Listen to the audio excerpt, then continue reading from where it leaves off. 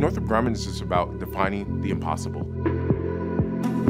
We're trying to solve problems that we may see 5 to 10 years from now, and there's just no other better place to be able to do that type of work than Northrop Grumman.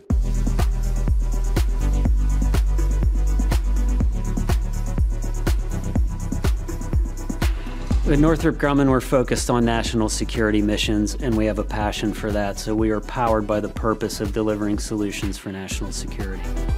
A lot of people look at Northrop Grumman as a company that makes airplanes and makes satellites. We also make microelectronics. Specifically, we're working on some really advanced superconducting electronic technology. And we like to say we're defining possible, and within the Northrop Grumman Microelectronics Center, we really are doing that with respect to the next generation of technologies. Customers will come in thinking a problem can't be solved, or they have a challenge that can't be met. We define possible by delivering that solution. As we start to push towards the ends of Moore's Law, we have to think of new materials that we can work with to start building more complex circuits.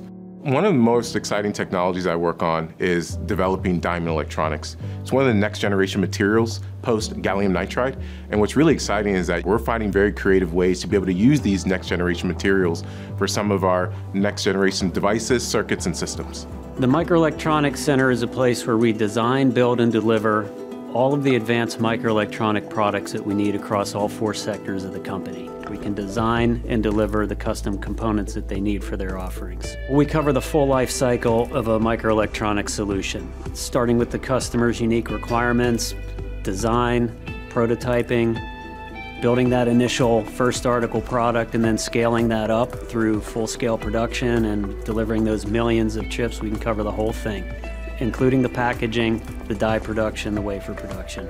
As you think about the larger complex system, you have those little microelectronic devices within the system, but it needs to be packaged. And it needs to be able to withstand those very harsh environmental conditions and understand that interplay between the materials, devices, circuits, the packaging, and the system. Northrop Grumman stands apart because we understand the system and we understand the mission needs. We're making millions of chips. They're going into our deliveries and out into the field. While at the same time, we're doing research and development. So we're always innovating for what's next while delivering for what's now. You know the stuff that you're working on is a part of something bigger.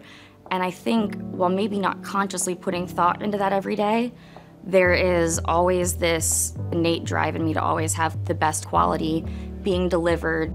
Safety is always in the back of our minds on what direction we're pushing and how we need to start brainstorming what our obstacles are going to be before we get to them. That way we're already on the path of solving those problems. We are a national security company. When we build our products and deliver them to the customers, they really can't fail. You know, they're going into fighters, they're going into outer space. When they get launched and or sent into battle, they have to work every time. So that means that we have a very rigorous process for quality, and when we deliver, we're certain it's going to work every time. We have a culture that builds on the experience of our past, but also looks for the innovation that's coming from the new generation. You actually get to see what you do in real life in some of these experiences that you would have never expected. The first day walking in, you go on a tour and you see these massive machines, and you think, like, this looks futuristic. There were so many great engineers, there were PhDs, there were people currently pursuing their masters, and Northrop was helping pay for that. And I just was a sponge with those people. I just increased my knowledge base so quickly, and it was fun. And when we got challenges on our plate, it was a fun problem-solving activity. Being able to foster innovation, technology, and solutions that helps drive our most critical defense needs is what really attracted me to Northrop Grumman. I consider myself a big microelectronics geek and a nerd, so I can sometimes just be able to watch something and just say, like, hey, I understand how that puzzle piece ties together. After undergrad, I felt that I want to challenge myself a bit more and just be able to know I contributed to science. So I went to go pursue a doctorate in electrical and computer engineering. That was some of the best 5 years of my life, right? I felt like I just was able to make an impact. And that's essentially what was able to tie that work that I did in school to where I am now at Northrop Grumman. I've just been very grateful just to be able to have a lot of amazing mentors in my career. Being able to soak in that knowledge and pass it to the next generation is very important to me. When people have an idea, they can go right into our foundry, they can get into that research and environment and really invent anything they can dream of. I think that all of my friends know that I like my job way too much. I really enjoy the work that I get to do with the hazmat team. It's fun, it's exciting, and you know that it's helping make the facility safer. I get to, like, as silly as it sounds, use the scientific method every day to actually design experiments that matter, that teach us things, that give us new information. If you come to work at Northrop Grumman, you're going to be working at one of the best defense companies in the world. If you like working on microelectronics, we've been at it for 70 years. It's a core competency, and it's going to remain a core competency for the next 70 years.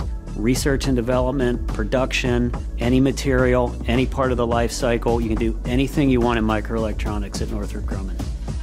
I feel a sense of pride. I feel like I have all these people in this room who just want to be able to hear 15 minutes of the work that I do. How can you not feel prideful of that? And I think that's what really drives me. When I swipe that badge, I'm realizing that, hey, I'm solving a complex problem today. I'm going home knowing that I contributed to science and contributed to greater humanity.